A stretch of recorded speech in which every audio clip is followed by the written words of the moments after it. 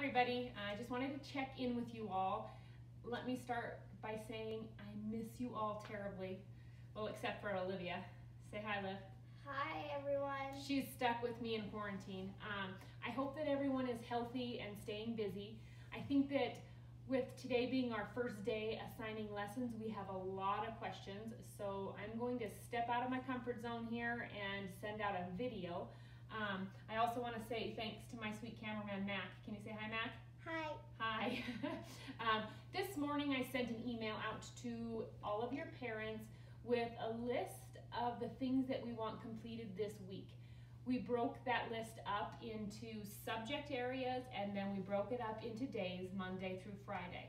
So every day this week you'll have a math assignment, you'll have an ELA assignment, and a social studies assignment. And those are the things that we're going to work on specifically this week. One of the things I want you to know is all of the assignments for this week only are review. We're doing review specifically so that everybody can get used to this being in a new format. You can get used to getting work and submitting it online. And if we end up being out of school longer than this week, which is a possibility, we just don't know yet, then you'll be ready to go and you'll understand the format. And we will start with new and continued curriculum if the next week of school, if we do end up being out a lot. Olivia has a few questions that I'm being asked quite a bit, or that maybe she's getting asked. So I thought if she could pull some of them up, she can ask me, and then I can hopefully give you the information that you're going to need. So, like, some people are asking, do we need to do, like, lesson 19 through 22 on, like, spelling and stuff, spelling practice on Spelling City? I think people are asking, well, actually, I know people are asking that.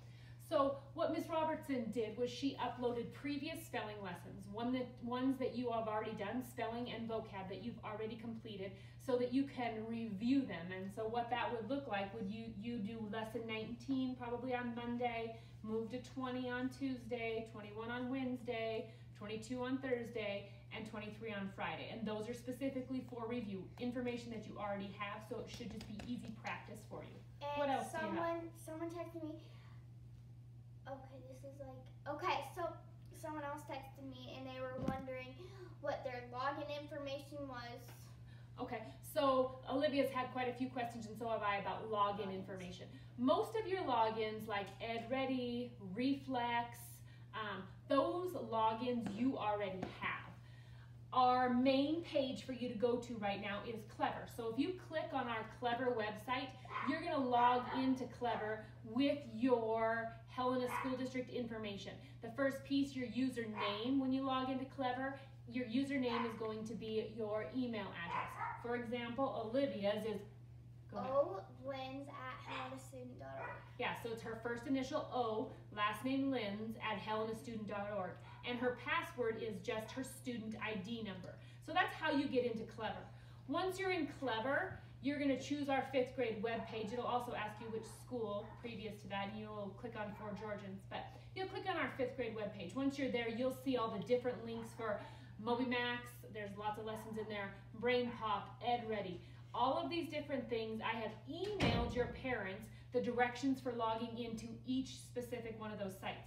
I'm going to put together a list again today, send it out one more time so that you have it again. I recommend that once I send the email today with all the different sites and their logins, that you actually print it if you can, or take a snapshot of that email on your screen so that you can refer to it really easily. Most of them are revolving around your student ID number and your first and last name, or your Helena District email.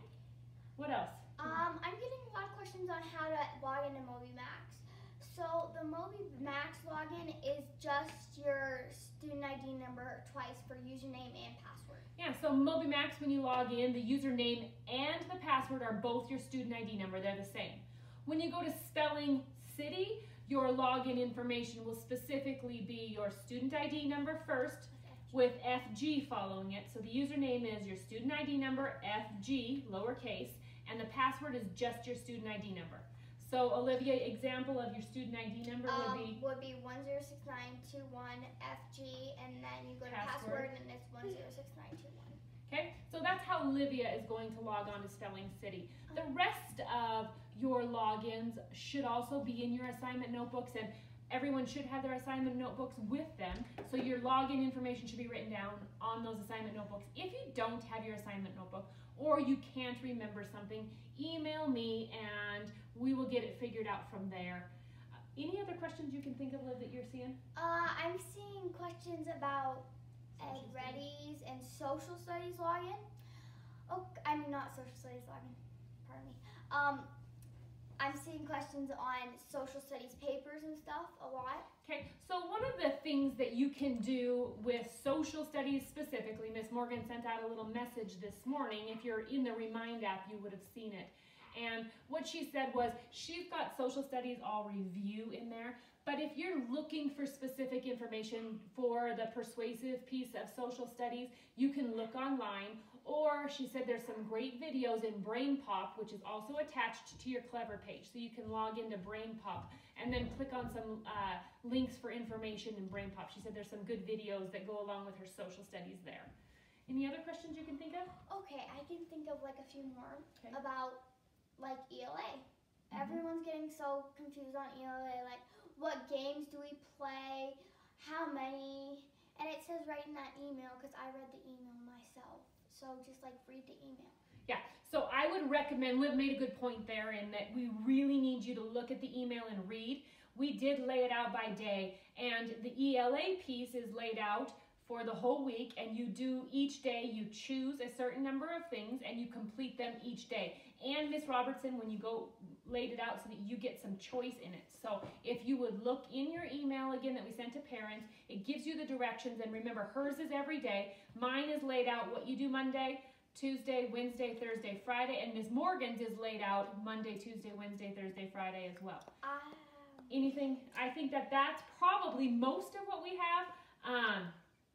I think that if you're feeling like because it's a review week, you're needing more challenge, because some of this might be pretty easy because you've already done it. What I'd suggest you do is spend some good time on Ed Ready and then exploring MobyMax. I would recommend that everyone practice those basic math facts. We were working on that in class because I noticed that we had some gaps there, and I think it's a good investment in your time to be working on practicing those basic math facts.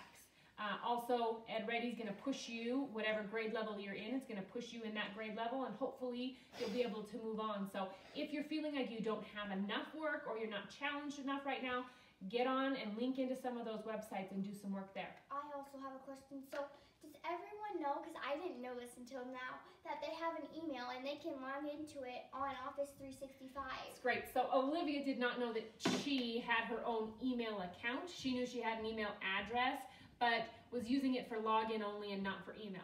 Remember, if you go on to Office 365 and log in, just like we do at school, okay, you're going to log into Office 365, and normally you're going to things like Word, the Word app, right, to do a lot of your typing for essays. But if you click on the Outlook app, that is your student email. Some of you have already had that set up and are working through that directly, and some of you don't. So it would be worth you clicking on the Outlook link, and then you can email me directly that way too. In the email that we sent, I also have Miss Morgan's email, Miss Quincy Robertson's email, and my email listed. So if you're searching for those, they're listed right there next to our names in the email. I have another question. Can kids email each other? Yes, kids can email each other, but I would encourage you to make sure that you are remembering that it's a school district email, and the things that you send you need to make sure that they're appropriate. Anything else? I think that's all. Okay. Further questions, you guys? If you have questions about math, email me. Questions about ELA, email Miss Robertson, or questions about social studies, email Miss Morgan. I really hope that everyone is doing well, and don't be afraid to ask questions. Email us if you need it.